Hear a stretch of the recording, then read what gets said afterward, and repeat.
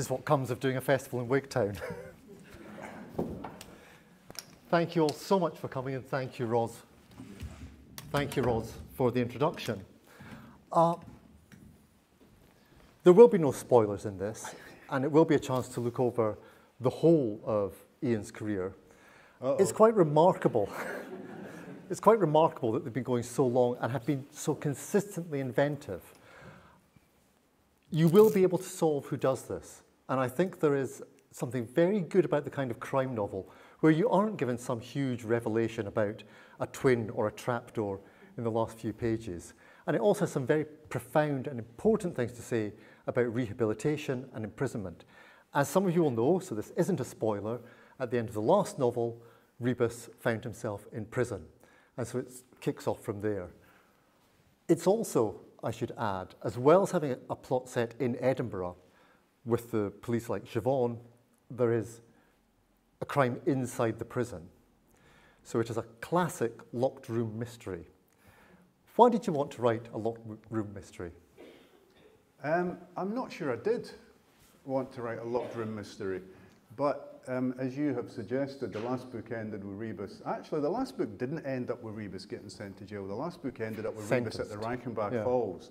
Sentence is about to be pronounced, and we've got no idea what that sentence is going to be. And I thought, what a great ending to the series.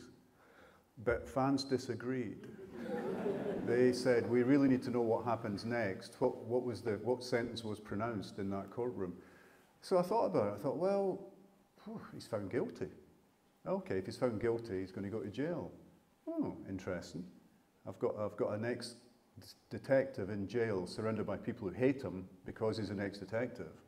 And some of those people are people he's put in there who will wish ill of him. So I thought, okay, what am I going to do with Rebus in prison? Well, he's going to solve a murder. Obviously. Okay, so someone's murdered. Where are they murdered? Well, in a jail cell.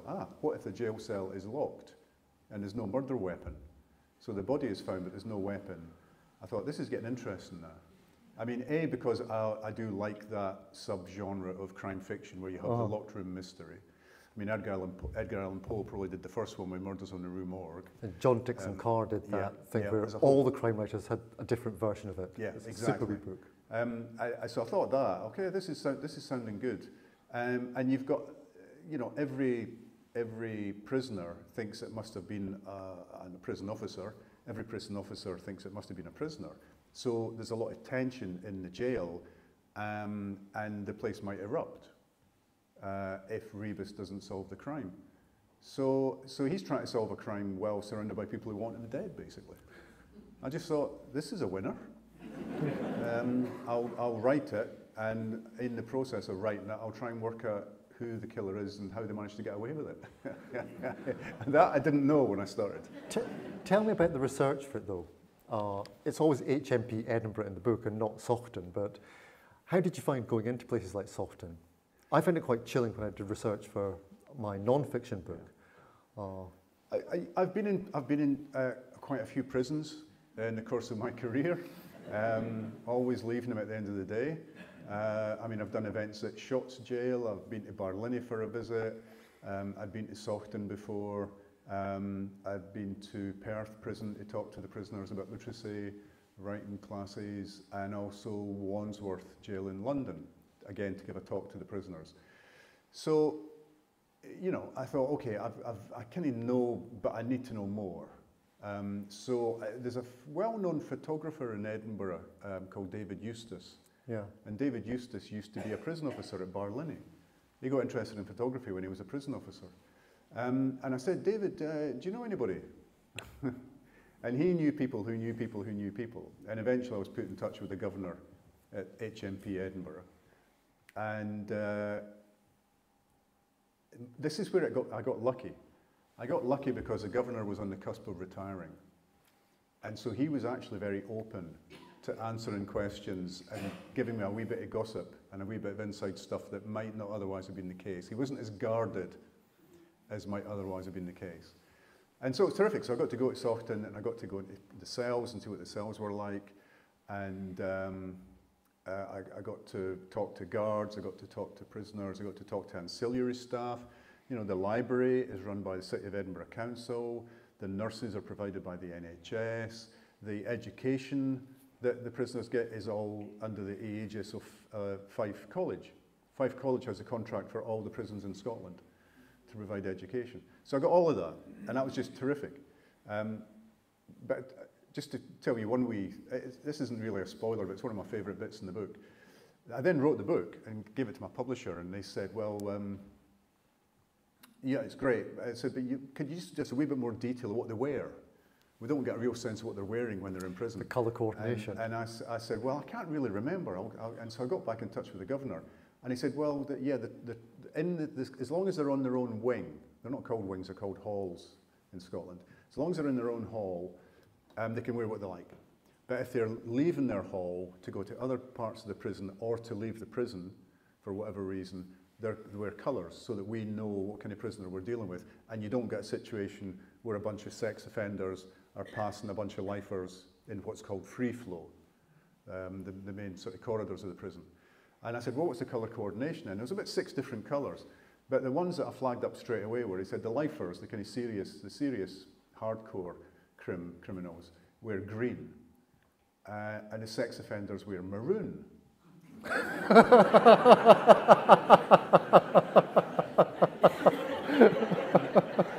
Now, I thought about this for a good 30 seconds. So it was Galan Hoyk, I take it? I thought, really? I mean, this is Saughton. This is where Heart of Midlothian play their matches. You know, the ground is like 100 yards along the road. Who came up with that? And it turns out it was a previous governor who was a Hibernian football fan.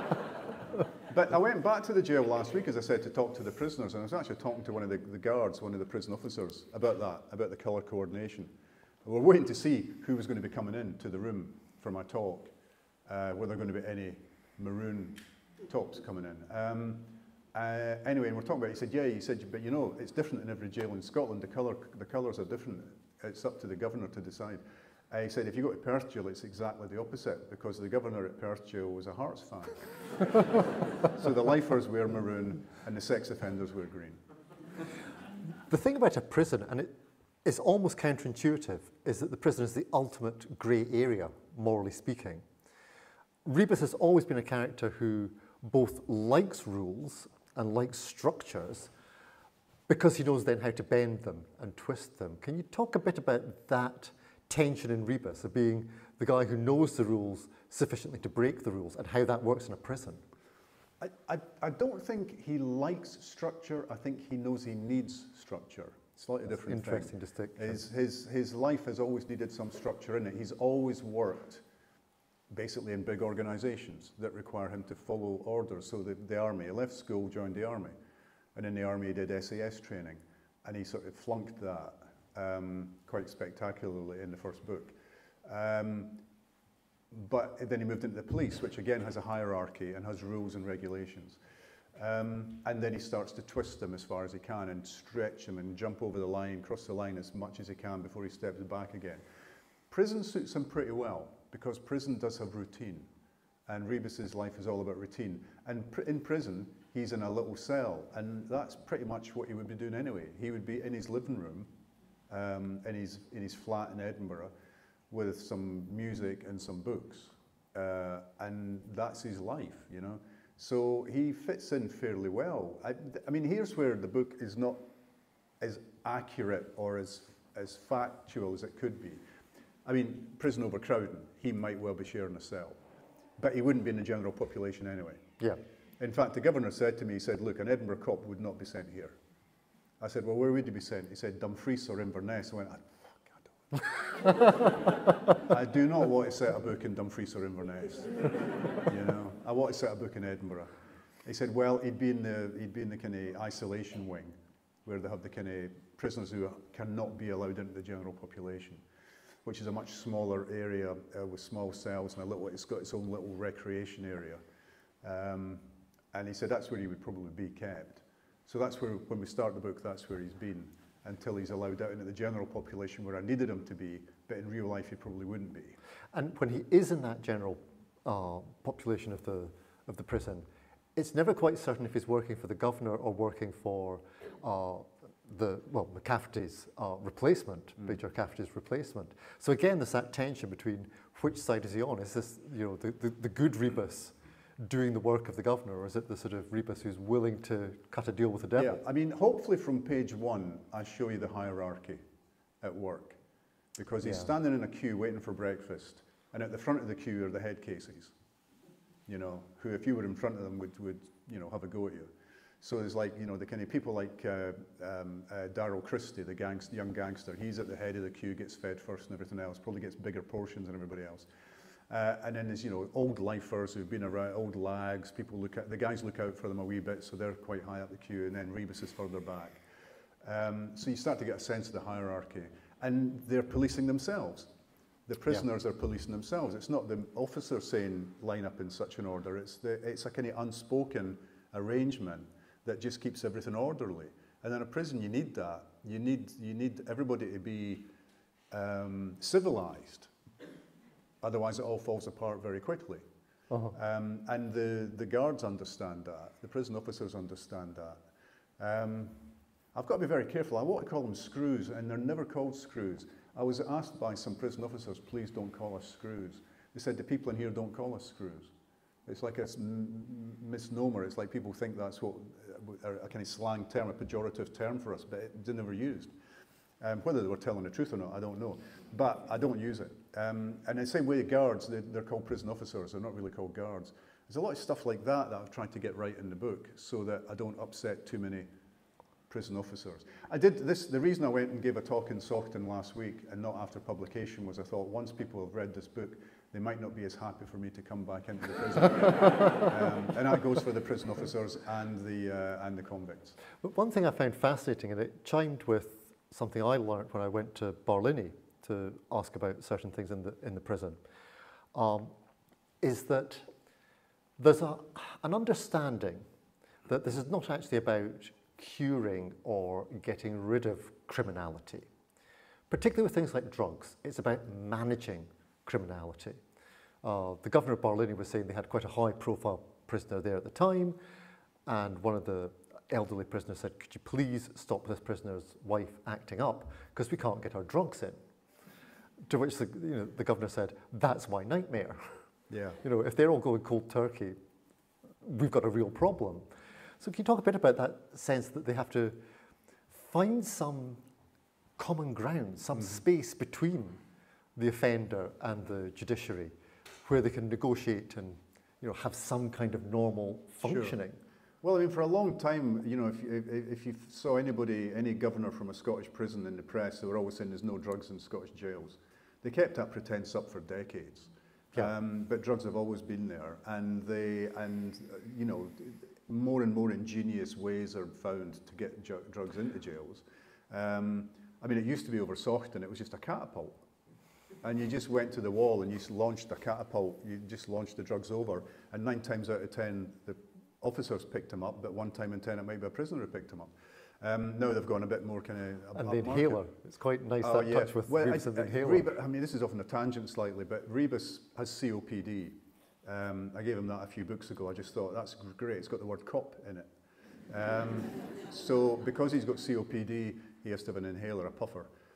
So when I was talking to the NHS nurses in Saughton, I said to them, so Rebus would come to you to get his inhaler and that regularly and all that. And they went, yeah, absolutely, that's right. But he'd have to be careful because the prisoners would try and steal it from him. And I went, why? They went to turn them into bongs. They'll use them to smoke drugs. And I went, really?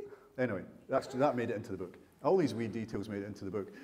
What you were saying, I mean, the thing about the drugs is an interesting one because there are staffing issues in all prisons. We know this, in the whole of the UK, there are staffing issues. If you've got staff issues, if you've got problems, the prisoners tend to be locked up for longer. If you've got financial problems, it means you've not got as much education, so that again, they're not getting to go out of their cells and go to other wings and do stuff. So they tend to spend longer in their cells. So they're going to go off their nut. And drugs help them to get through that. So, and so it's just like a way of dealing with this. You've also got people in jail who shouldn't be in jail.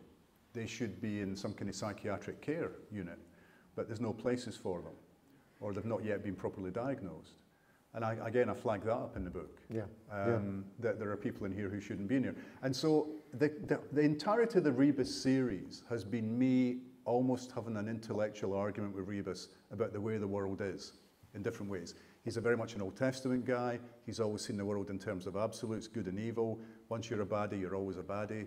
His job is to put you away and keep you away. Rehabilitation for him is a very grey area. Put him in jail and actually have him live with these people, he starts to change his mind. Or I start to change his mind because I'm introducing him to these concepts. Yeah. And so I think, hopefully, Stuart, it's a very even-handed, it's not a sensationalist book. Yeah. I mean, yes, there's a murder in it, but it's not a sensationalist book in the way that I present prison life. When I was at Wigtown and chairing another author, one thing we were discussing was how it's possible to have a moral book which is non-judgmental. And I think you do that exceptionally well in all the series, but particularly in this one. Can we move slightly on to Siobhan's plot in it?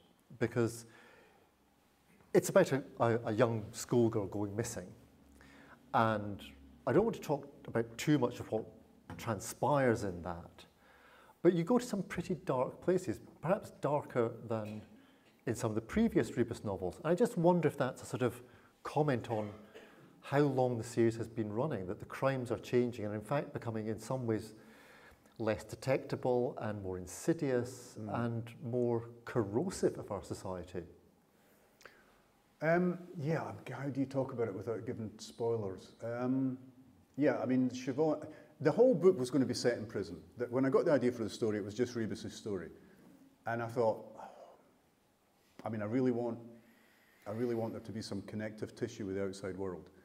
And then I thought it's also going to be a very, very, very short book. So I thought I need a plot on the outside. And as always, I mean, I clip things from articles from newspapers and stuff. Yeah, teenage runaways. I mean, young people go missing, we know that, and mostly, thank God, they turn up safe at some point in the future. But sometimes they don't. But when a young person disappears, it shakes up society. It shakes up the community, it shakes up the city or the neighbourhood, and it shakes up the families involved. I thought that could be a really interesting thing to write about. So that gave me something for Siobhan to do. And then her one-time sidekick, Christine Essen, is actually, because I said to the governor, okay, is a murder in jail, who investigates? He went, just normal CID. They would come in from the outside. They'd be very controlled in the way they went about their investigation, but they would be in here interviewing people and collecting evidence and all that kind of stuff. So I thought, well, that's great. So that's what Christine Essen is involved in. And so Siobhan's working on this missing person case, which does go to some pretty dark places and looks at technology and the role that technology, I mean, you know, criminals are always ahead of the curve. They're way ahead of the forces of law and order when it comes to using technology. I mean, as soon as the internet was invented, porn was on there, right? We know this. Yeah. Before Noam Chomsky was on there giving lectures, porn was on there. So whenever they find something they can do with technology, whether it's using drones or whether it's using doorbell cameras or whatever it is, there's always going to be tech. Your phone, spying on you. In fact, there's a whole kind of crime fiction at the moment seems to be driven by paranoia. It's driven by, because crime fiction has always dealt with the fears of its contemporary audience.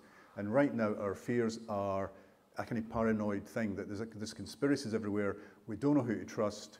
Our politicians are lying to us. The media is skewed. We can't trust what we see on the TV. We can't trust what we read on the internet. Fake news is everywhere.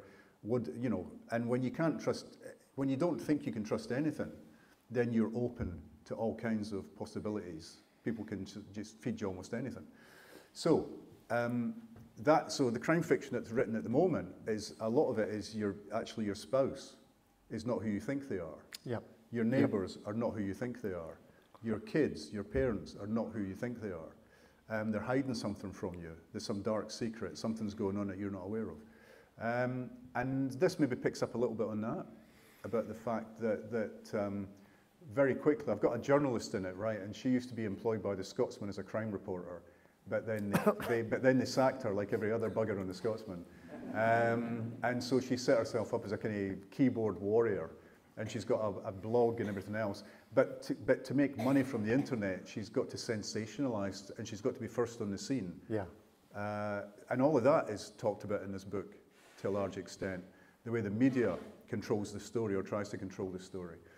And the way the police are sometimes acting with the media to try and make sure their narrative is foremost, and sometimes they're working against them. So there's a lot going on for a short book. I mean, I remember quite a while ago you were talking about the mobile phone and the way it becomes such a sort of plot killer that you lose quite a lot of jeopardy if everyone's able to just dial and say, look, I'm sorry, there's somebody following my car. I'm in the back I'm in the trunk of a car, I've been kidnapped. Yeah, that's for sure. But you seem to have twisted that slightly now, that actually this whole idea of surveillance rather than surveillance is actually feeding into the crime. Have you sort of made a rapprochement with what technology offers the crime novel? Again, to go off at a slight tangent, there's a line that I like in my new play, and it's Rebus at a dinner party, and somebody's saying to him, "Oh, the job's changed since your day, John. It all used to be human intelligence and contacts and snitches and sitting in pubs and listening to people telling you stuff, and now it's all surveillance and it's this, that, and the other, and it's CCTV and using technology." And Rebus goes, "I like it. I like the use of technology because it helps us solve crimes where people thought they got away with it. Crimes that happened 10, 20, 30, 40, 50 years ago. Suddenly the rise of technology, the rise of DNA analysis, crime scene analysis, you can get a result in a way that you wouldn't have been able to get a result 10 or 20 years ago. I mean, things like the murders of the World's End murders, was only finally solved because DNA matching had moved on so far that you could get DNA from a tightly rolled up pair of tights. And so somebody who thought they got away with murder didn't. They were eventually captured because the evidence had been kept. That's the genius is actually keeping the evidence untainted so that you can prove in court that this is not fixed in any way. So all of that stuff I think is fascinating, absolutely fascinating. The problem for the crime writer is trying to keep ahead of it or try to keep up with it because the technology is moving so quickly. And also people get a fake, they see shows like CSI on TV and think, police can do that. Yeah. No, they really can't.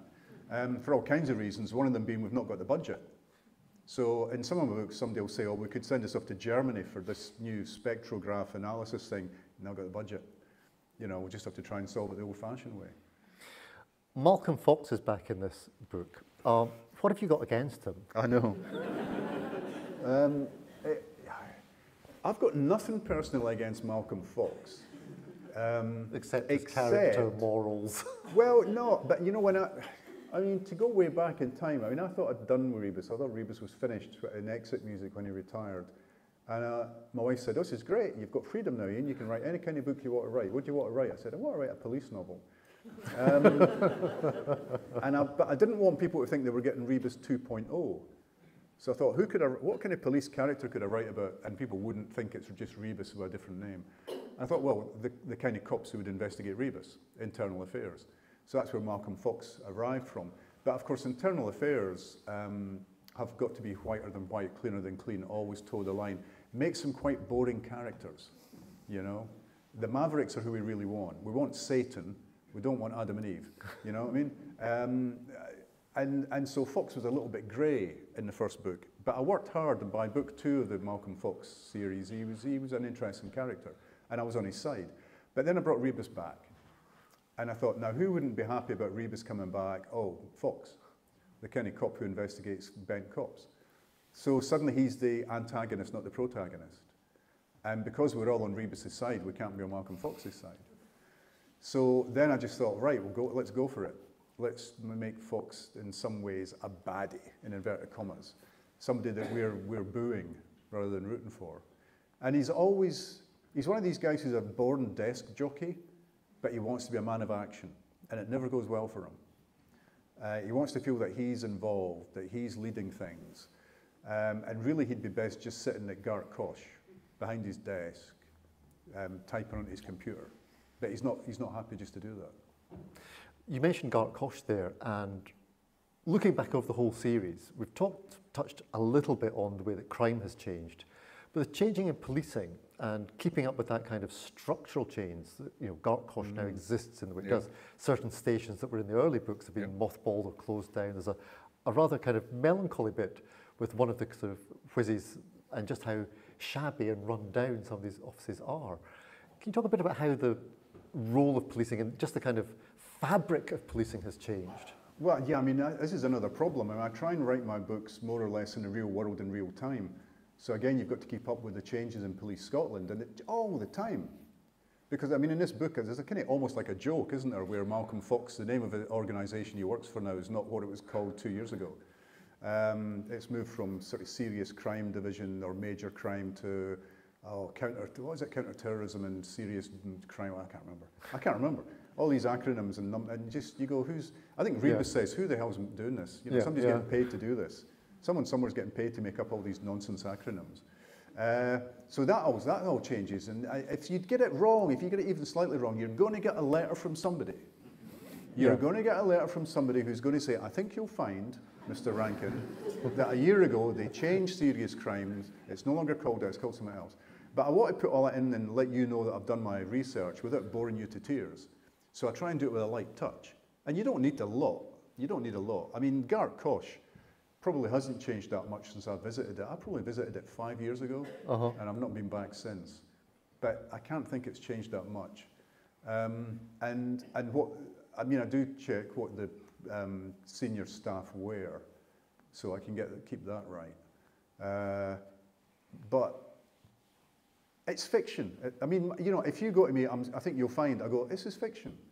I've got to take a few, you know, change a few things here. So shortcuts. Yeah, I've just got to change a few things to make it dramatic.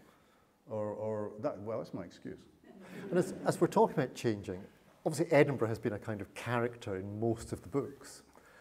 How do you write about the sort of changing Edinburgh and the ways in which the very built environment, not just the trams, but every time I go to Edinburgh nowadays, which is rarer than it used to be, it feels like a different place.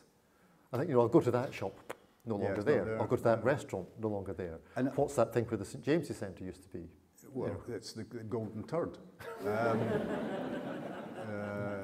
There's no way we're calling it the Walnut Whip, which is what they tried to get us to call it. The dog turd.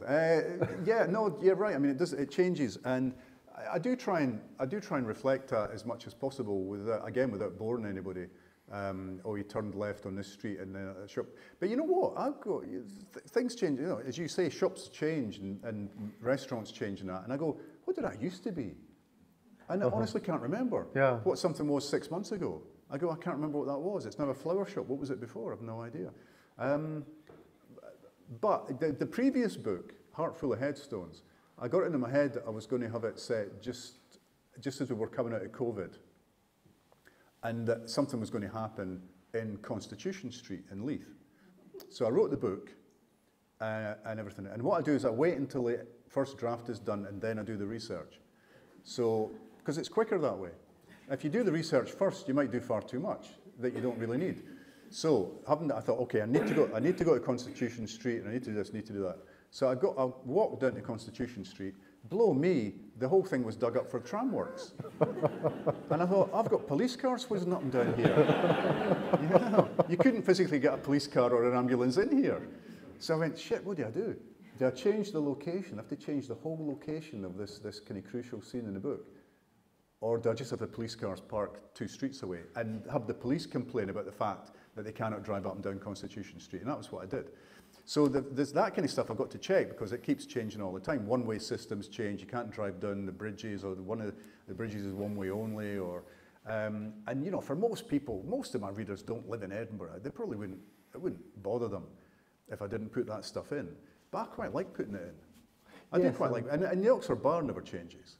So, no, it literally doesn't change. And yet, ironically, although the Oxford Bar never changes, I do still go there quite often for research. To make sure it hasn't changed. But that's so important because the bond of trust with the reader, the kind of contract you have with the reader, is so easily broken. I remember one novel where somebody got a train from Edinburgh to Peebles, and it wasn't set in 1936. And somehow that soured the whole novel for me, that I just thought, you know, it was a tiny detail. It was really immaterial. But I felt, if you're not willing to check that out, then I'm not going to trust you on the bigger things. So is that why you have to keep some of these things so neat? Because you're asking us to make the bigger leap into trusting the judgments that these characters are coming to? I think so. I think, you know, you need to think that I know what I'm talking about, really. Yeah. If I can trick you into that, then I've succeeded. You just made me think of something. You know, P.D. James, God bless her, you know, brilliant crime writer. In one of her novels, has somebody putting their motorbike into reverse. I think my favourite one like that is Virginia Woolf's Between the Acts, where one character comes out with a champagne bottle saying, "Who's got a corkscrew for this?" Oh, nice. I mean, ridiculous. I mean, there's mistakes in every Rebus novel. There's loads of mistakes. There's always a mistake that will be flagged up for me 6 months after publication.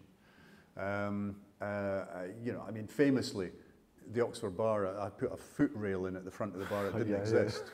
Didn't exist, because I was living in France at the time, and I just was remembering the Oxford Bar, and Rebus put his foot up on the foot rail. There was one down the side, but there wasn't one at the front of the bar. And people go, "I think you'll find Mr. Rankin." So the previous owner of the Oxford Bar, John Gates, no, it wasn't John Gates. Was it John Gates? I think it was John Gates. Paid for a foot rail to be installed, so just to save my blushes. Do you miss Cafferty? Does Rebus miss Cafferty? Spoiler for those who haven't got this far in the series yet, but yeah, Cafferty, who was a gangster who ran Edinburgh, no longer exists. Interesting one, that. He was meant to be a very minor character in one book. He was in book 3 for one scene, but he just got under my skin. I thought, there's a lot I can do with it. You're the devil tempting Rebus, or you're the kind of Mr. Hyde to his Jekyll or whatever. You're very close to him in the way you perceive the world. But you're very different in many ways. So he became the kind of tempter, always tempting Rebus to cross the line and not go back. And then, you know, I mean, I was probably halfway, 3/4 of the way through the first draft of Heart Full of Headstones, and I suddenly thought, oh Christ, you're not going to make it. This is the book where you don't make it. And that was a kind of, it rocked me. But the book told me, this is it. Wow. So I was in two minds about it. In fact, no, you know what? I'm misremembering. When I presented the book to my agent, Cafferty lived. Really? And it was my agent who said, Cafferty dies. It was my agent who said, Cafferty dies. It wasn't the book, it was my agent. He said, I think this is the moment. And I went, really? He went, yep. And so I thought about it, and I looked at it, and I thought about it, and I looked at it, and I discussed it with my wife. I went, okay. Isn't that extraordinary? Yes, that is. I mean, it is extraordinary.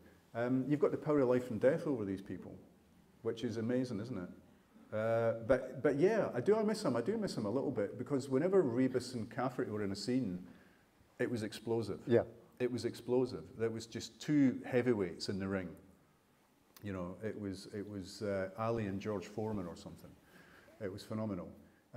But in some ways, that sucked all the oxygen out of the room for other characters. So you completely ignored anybody else in that scene because they were such big characters. So things have been rejigged now.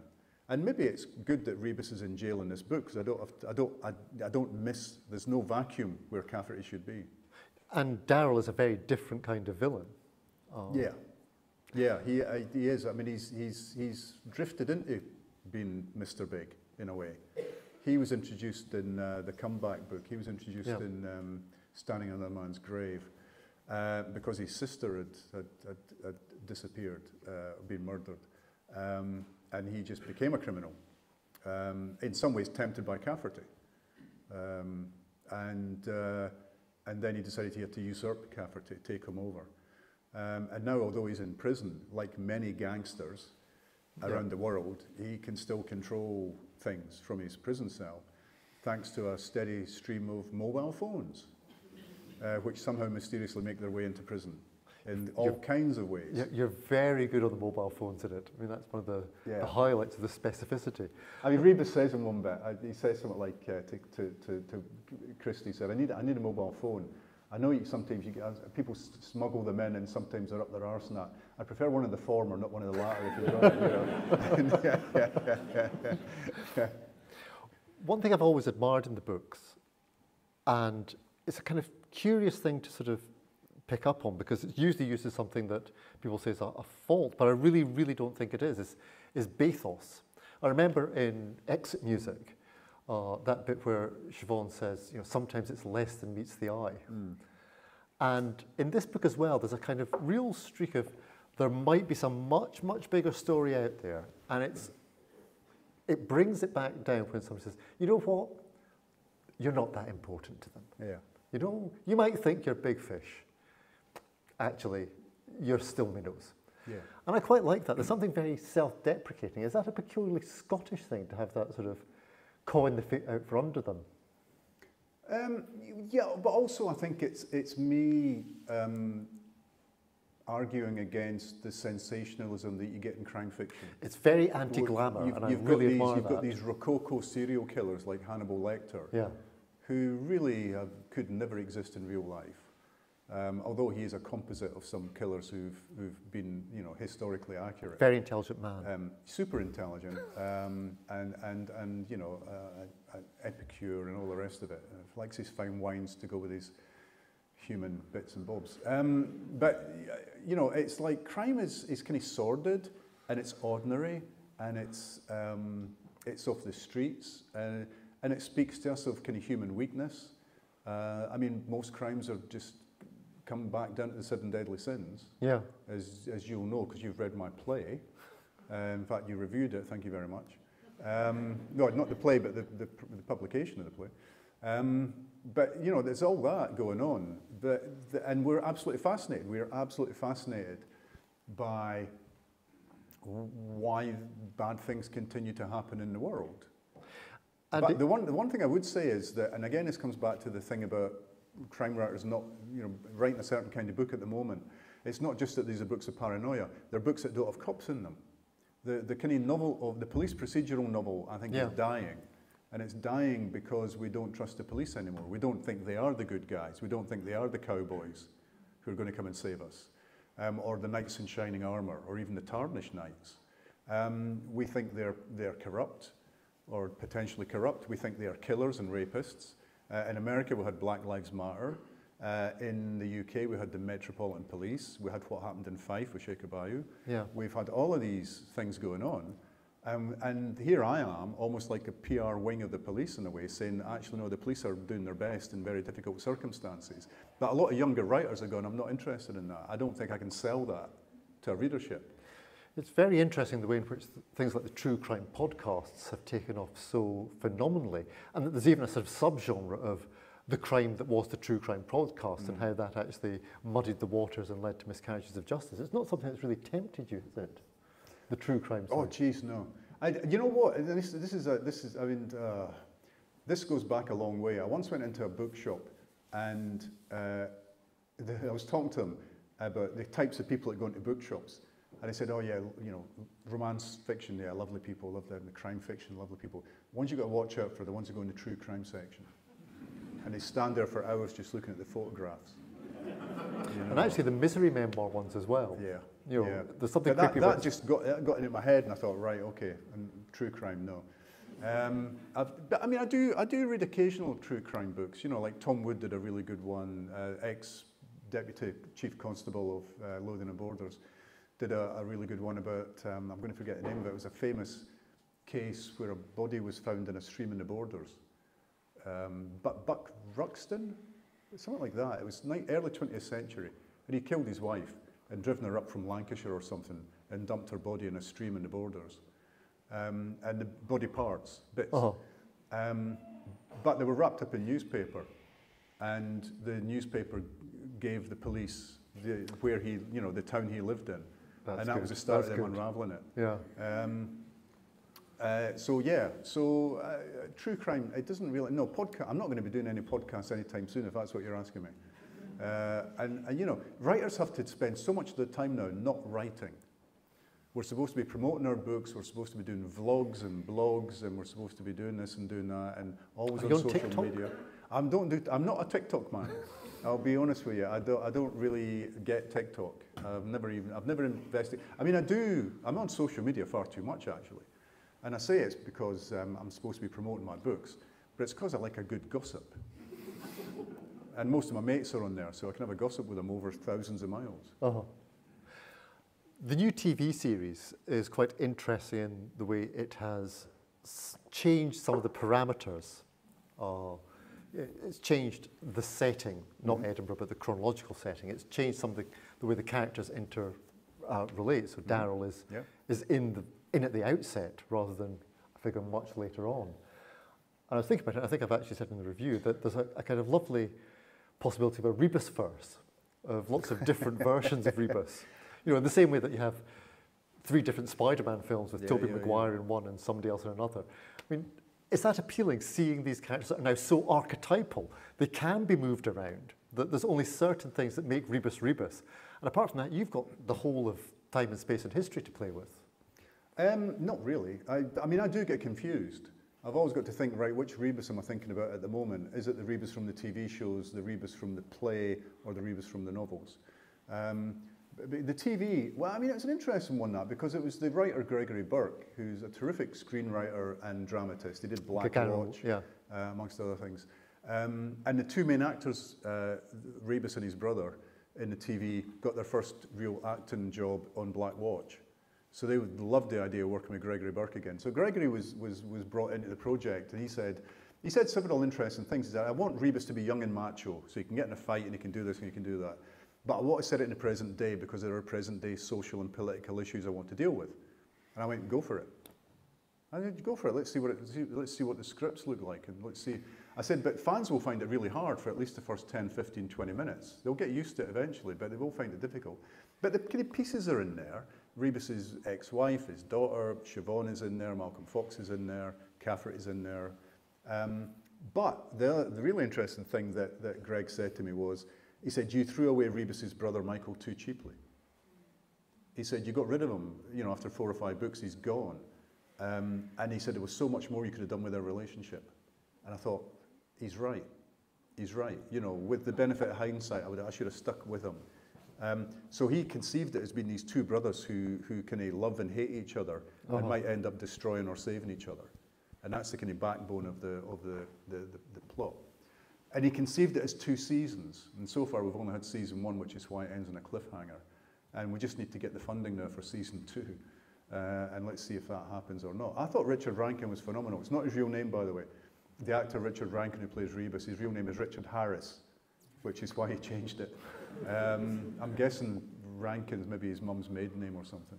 But I just thought he was absolutely charismatic. I couldn't take my eyes off him.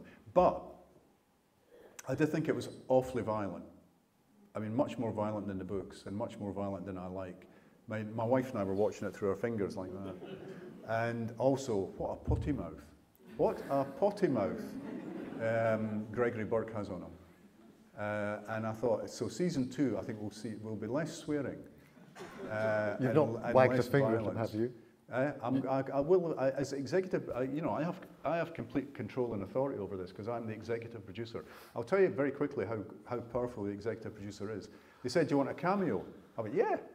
I was in one of the John Hannahs, I was in one of the Ken Stotts. I said, let's have a wee cameo. All right, we're filming at the Oxford Bar, perfect.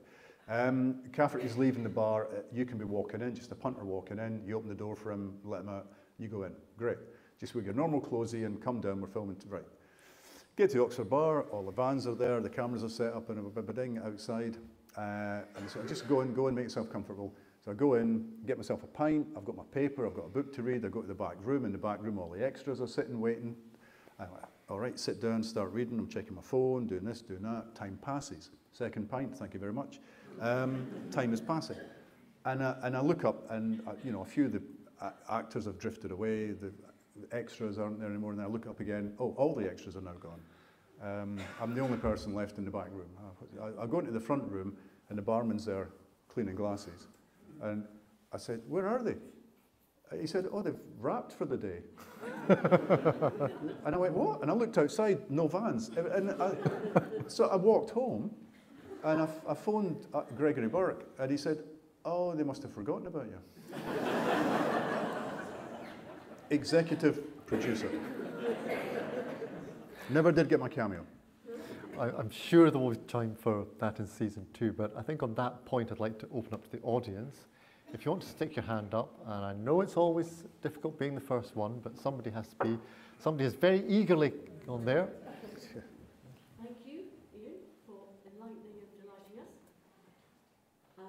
My question, you wrote of your most chilling and compelling creation, Cafferty's eyes were black holes of inscrutability.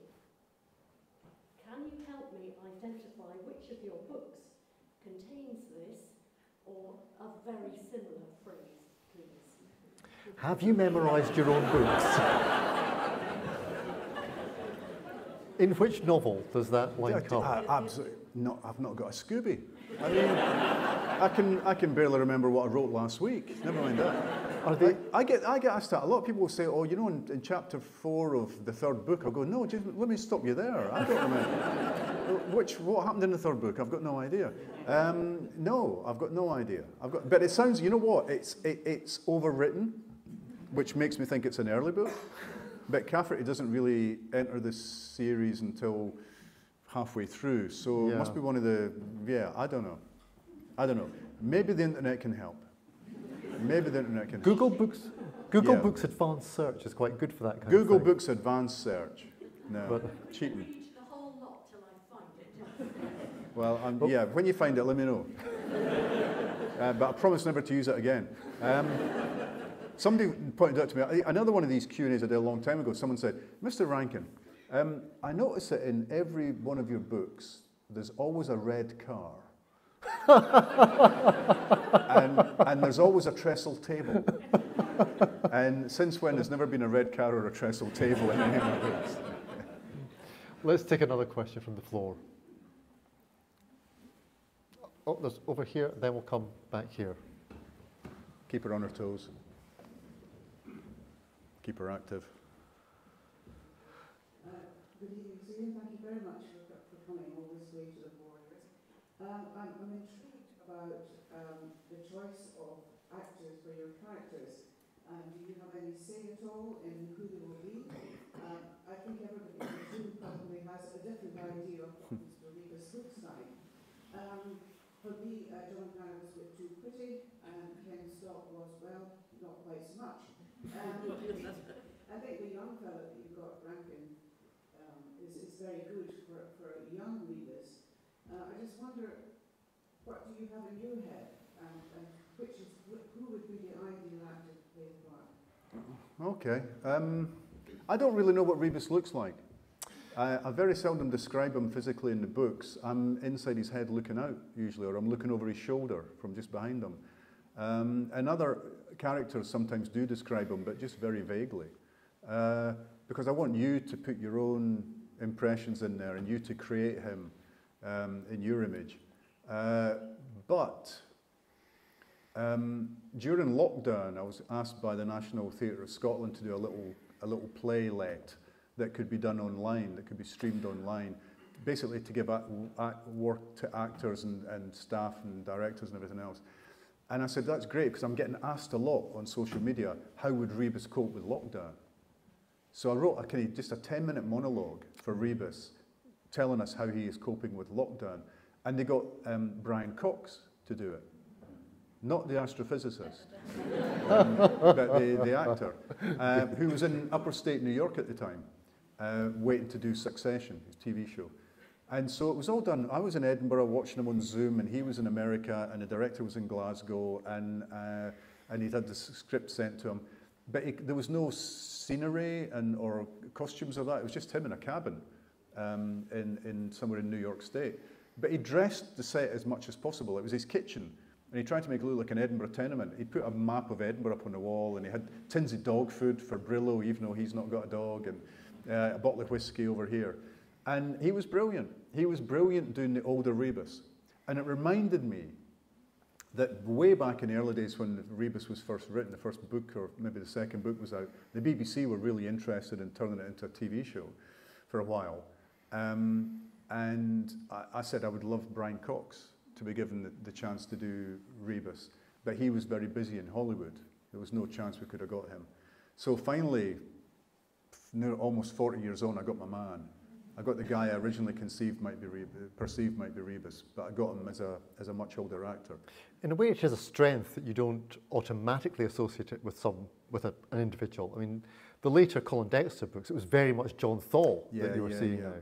Although the flip side of that is I've just reviewed Nick Harkaway's book, which is written as his father. Well, his father was John le Carre, and you read it, and of course, Alec Guinness is Smiley. You can forget about the later film. It's completely that era, and done, as an active impersonation, astonishingly well. Yeah, I liked that book. I mean, if you're a big fan of Smiley le Carre, then this book is a really good addition to the series. Yeah, I mean, I did ask Colin Dexter once about when Rebus was going to be televised, when the BBC showed interest. I got in touch with Colin Dexter and I said, look, what was it like with Morse? And he said, well, I completely changed the way I wrote about the character, so he was much more like John Thaw. Because he was so seduced by the performance. And I thought, I don't want that to happen. I don't want that to happen, which is why I never watched the early incarnations of Rebus on TV. I've never watched a John Hannah or a Ken Stott. I didn't want them infiltrating, getting in my head, and me start to write about them and not about my guy. Just over here. Music has always been perhaps an extra character in the books. How does Rebus cope in prison without his music? I mean, there is music available to you in your cell. I don't really mention it. It's not really part of the book. I couldn't find a way to bring it in. Yeah, he's got it in his head, hasn't he? He's got the greatest tunes in the world. They're all inside his head, and he's probably replaying them in his head over and over again.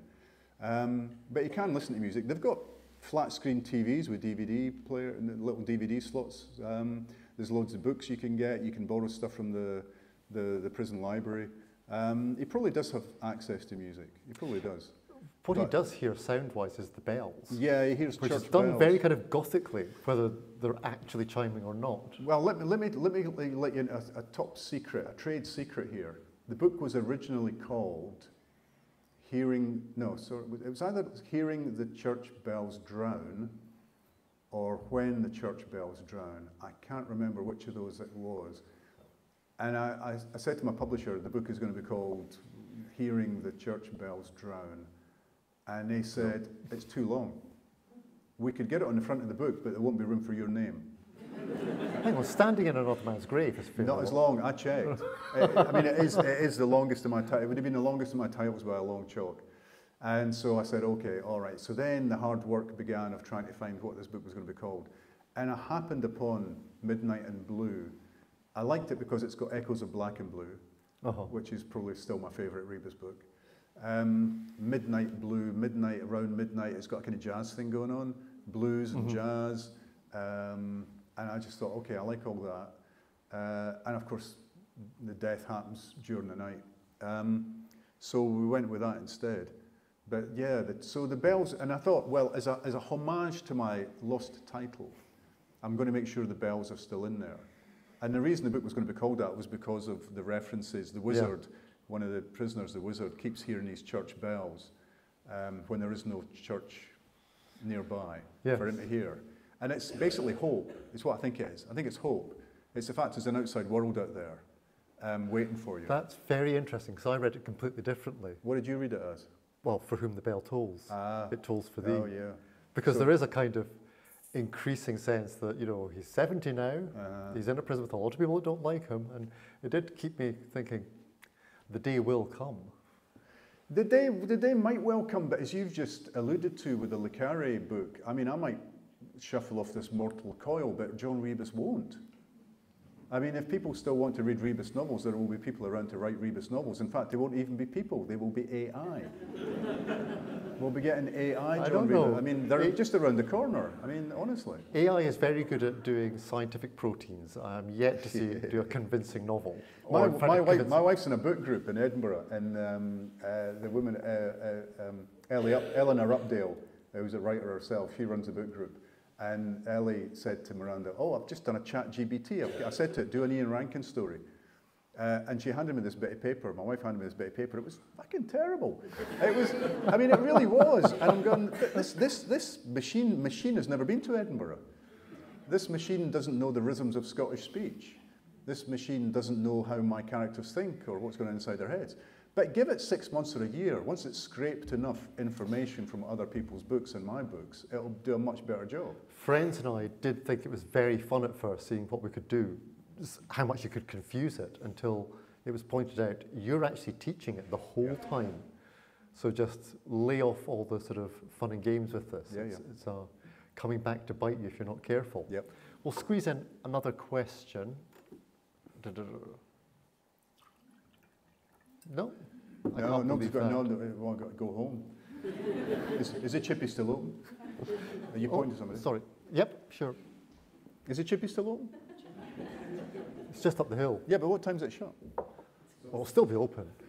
I've just found the quote next to that crap in his eyes, sorry. Let's hear. What's it? Oh, Standing on a Man's Grave. Oh, that's quite a late one then. That's a late one. So that was a Rebus comeback book. How the hell did you do that? They were sudden dark tunnels. Sudden dark tunnels. Yeah. Cafferty's eyes were sudden dark tunnels. Is that satisfactory? Is that the quote that you remember? Yeah. Please do. That's extraordinary. See, computers are amazing. Your phone is a computer. You'll just have to put black holes into every subsequent novel to confuse the game now. Yeah, really, I know.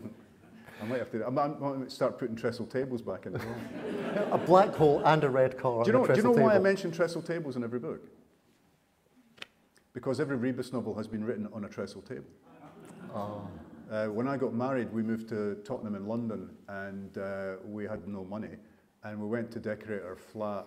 And we went to, I don't know, some shop on Tottenham Court Road, and it's like a painter's trestle table. So it's just, you know, legs that you can sort of fold them flat if you want, and then this big piece of wood that goes on top. And so I had it in London, then it went to France with us, then it came back to Edinburgh with us, and every house we've lived in Edinburgh, that table is where I write the books. So I'm guessing that subconsciously that's why I mention trestle tables. Possibly the most important thing I've ever bought in my life. Indeed, indeed. Okay, to finish off then, do you think Rebus will ever meet the chief from Scot Squad? Well, I have worked with the chief from Scot Squad. I was in one episode. In fact, I was in one episode plus one of the wee squibs that he did as a little side project.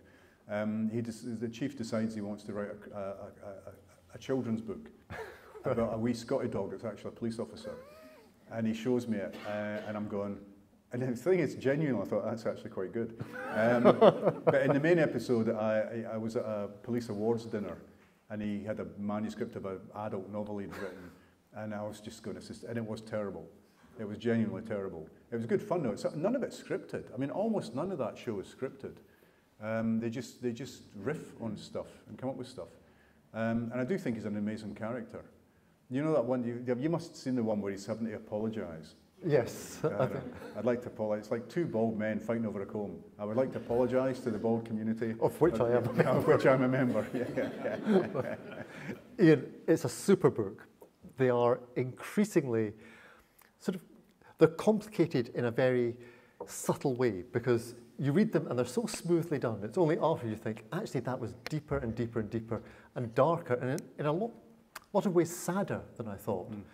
It's a tremendous book. Please come and buy it. If you did have a question but were too shy to ask, I'm sure Ian will speak to you at the end. Please join me in thanking Ian Rankin. Thank you. Thank you very